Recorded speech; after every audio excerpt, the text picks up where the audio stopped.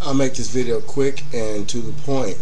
Now, R. Kelly, not guilty on all counts. Why is it? Because the trial was drug out so damn long and people forgot that the girl was underage?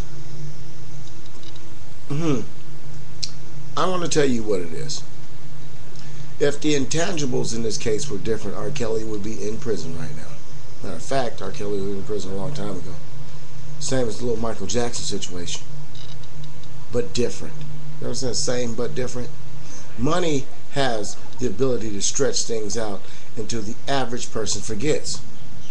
Yes, the average person forgets. See, when you ask certain people about the situation, they be like, he's got too much money to be doing something stupid like that and maybe risk his whole career.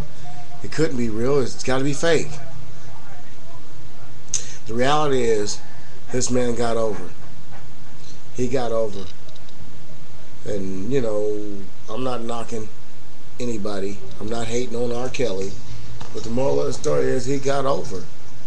The girl's age. She was underage. I saw the video. Hey, I'm a man.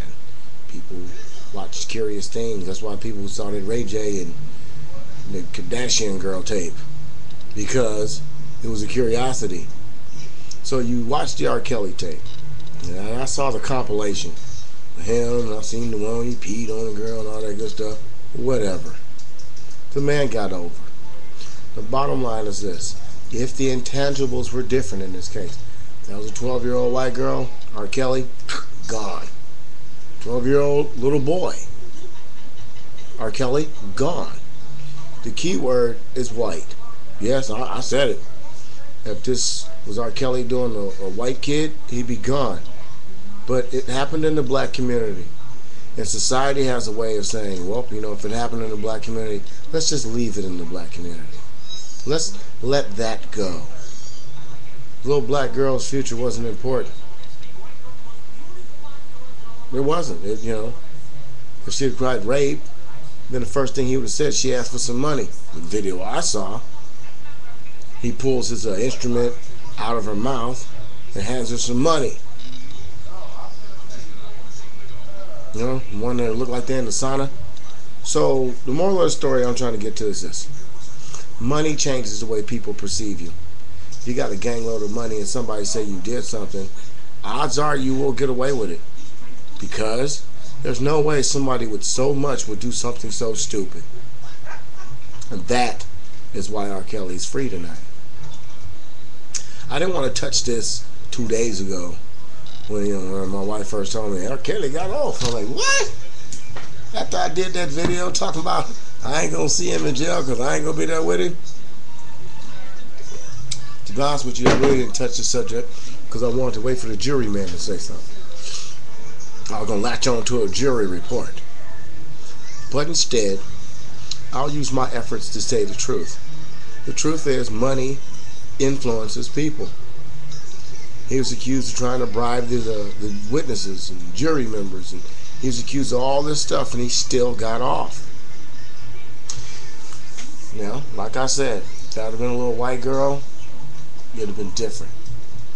Even if she didn't have to be white, she just had to look white, and it would have been different.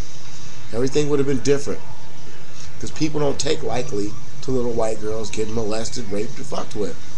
People don't. You know, they just don't take that lightly. Especially by some hippity-hoppity R&B the Pied Piper of R&B. Take what he calls himself, the Pied Piper of R&B. Or people have called him the Pied Piper of R&B. What did the Pied Piper do once the town didn't want to pay him? I don't want to leave metaphors in your head, and I don't want to dwell on R. Kelly too long. But R. Kelly got over. The girl from Gia TV says he got lucky. Lucky like the guy who's going to be evicted and hits the lottery that same day. I'm going to take it one step further. R. Kelly is the guy from Final Destination, where all the kids avoid death. R. Kelly didn't get on the roller coaster. R. Kelly didn't get on the airplane. R. Kelly was the guy who was in Iraq, did 4 tours of duty, and came home. R. Kelly did get lucky, but history shows us what money can do. History. O.J. Simpson, they had him dead to rights. DNA, blah, blah, blah, blah, witnesses, frustrated, history of violence. Money. Money changes everything. And for the first time in American history, there's enough black people with money to be able to pay for the same justice that has been given freely to some. I remember one time I was in court, in a walk-in court, and they said, "Mr. Romero, stand up. You have a DUI, blah, blah, blah, blah, blah, blah, blah. Shows that this is your first DUI, da, da, da, da, da, da, da. I'm going to give you 7 months. White guy stands up. Mr. Johnson, this is your 3rd DUI. Are you represented by counsel?" Counsel got up, said 3 or 4 things. Mr. Johnson walked out of the courtroom. Someone told me if you can afford to defend yourself, then they can afford to let you go. There is no logic in that statement. R. Kelly didn't get lucky. The whole time R. Kelly was waiting for his trial, R. Kelly got paid. And when you get paid, you can show that you can turn a profit and you're worth something. Your worth itself is enough to keep you out of jail. Michael Jackson. Accusations alone would have shut down 1 million people. So, if you take this video to bed with you tonight and you think about it, think about Michael Jackson, think about O.J. Simpson, you think about R. Kelly, then you think about all those people who got away with stuff before they did, and you'll come to one conclusion. Money is law, money is justice, and money is blind. Because if you can get it, it don't care what you look like when it's time to spend it.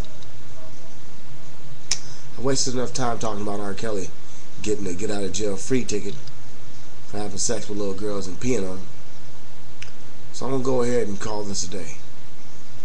And I want you to think about that great R. Kelly song. I can't really think of one right now, but I'm going to think of one until I can go out. I'm going to think of one. I can't come up with a great song now. And maybe we can fiesta. I don't know. But until then, today is a sad day in African American history. And a little black girl can be fucked on video, dick rammed in the mouth, pissed on, and all that for a fistful of dollars by a star, somebody she probably just wanted his autograph. I give you my autograph and a little bit more, a little bit more. So what do you think about it, America? You think about what you let your kids do. You think about when your daughter goes to that concert, if she got the free backstage passes from Wild 10 blah blah blah radio station, your local hip hop connection. She goes backstage to meet her favorite stars. Money gets passed around, people get passed around, panties get pulled down, justice and law gets clowned. Think about when you send your kids to these concerts, when they just want to meet their stars, see the stars. I want to see that person that's on that poster in my wall. That's all. You think about that. Next time you let your daughters out, your sons out. And I encourage you all to go buy the new R. Kelly CD. I think he's going to name it Free at Last. Free at Last. Getting a young piece of ass set me free at last. I don't know. Maybe I'm just trying to go out with a little thrust or kick.